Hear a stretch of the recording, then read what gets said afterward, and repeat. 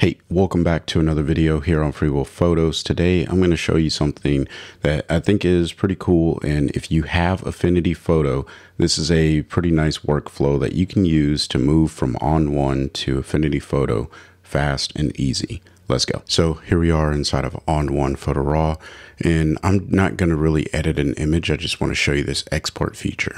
So I'm going to click on an image, which is this image of a train in a subway station or a train station, and I'm just going to click on export.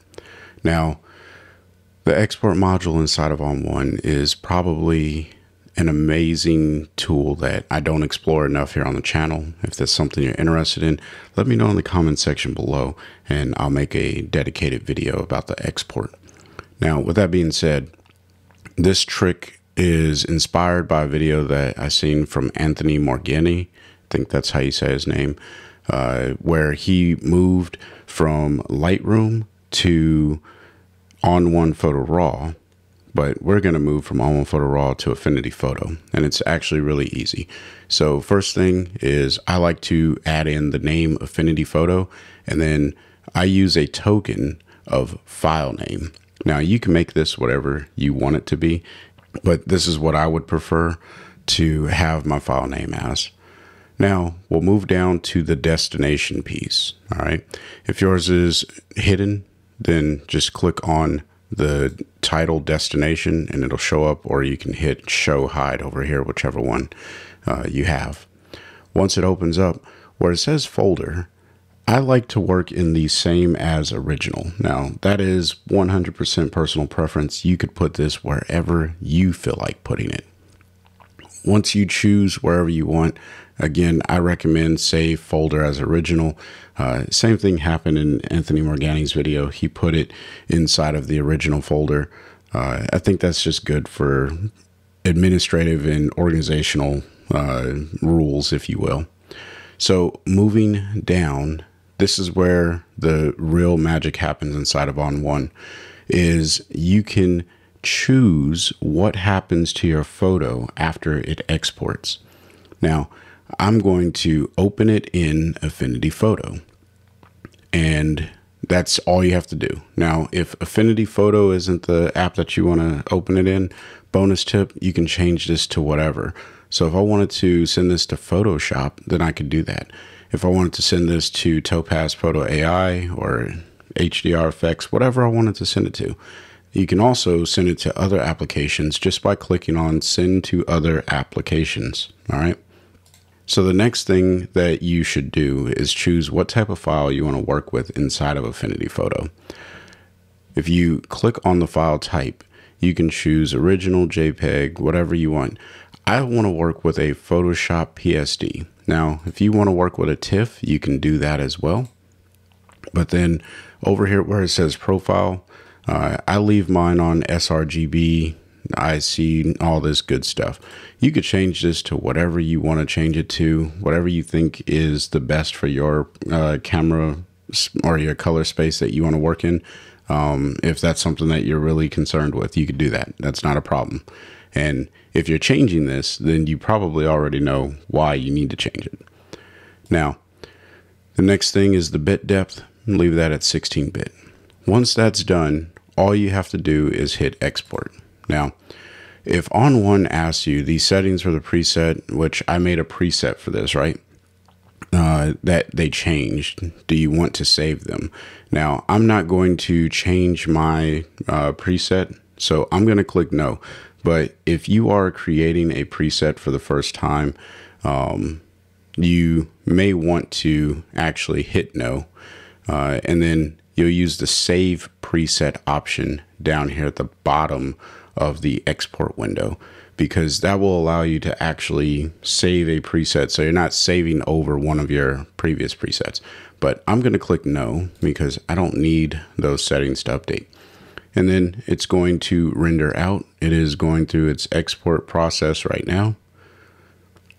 And I'm not touching anything. I'm just going to let the computer do its thing.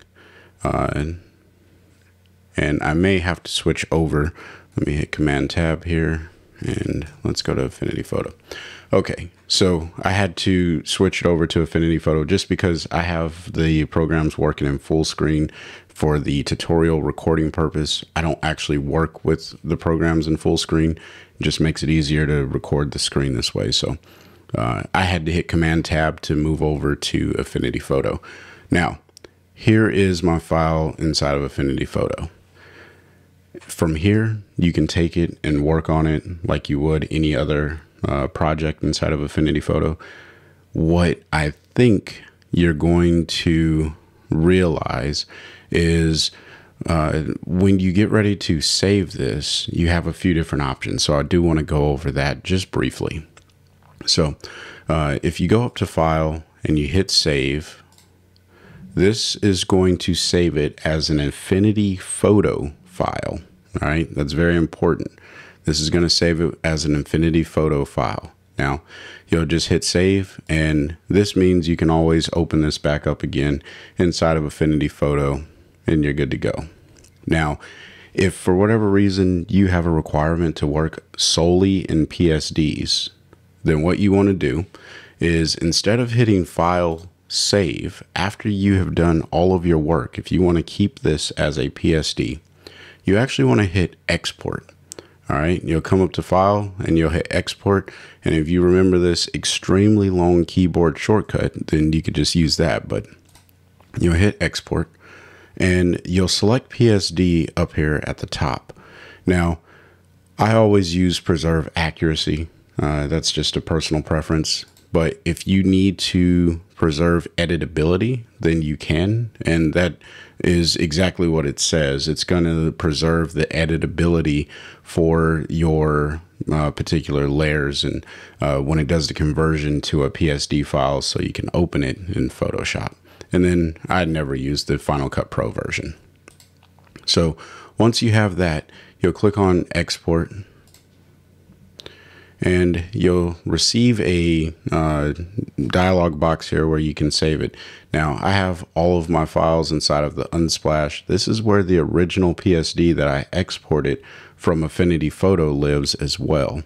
So now, when I hit save, I'm also greeted with another dialog box. And this one is telling me that you have this file with the exact same file name saved inside of your folder that you're trying to put this in.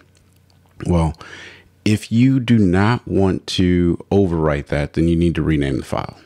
But if you're okay with overwriting it with whatever information that you want to add from Affinity Photo, or whatever edits you made in Affinity Photo, you want to overwrite the existing PSD to save on file space and to not get confused later down the line, then you can just go ahead and hit replace, and it's going to replace it with the PSD of all of your edits, with all of your edits from Affinity Photo. Now, this is a fairly non-destructive way of working. You don't retain all of your undos or anything like that. But ultimately, you'll have layers that you worked on inside of Affinity Photo. So hopefully you found this tutorial value added. If you did, smash the like button.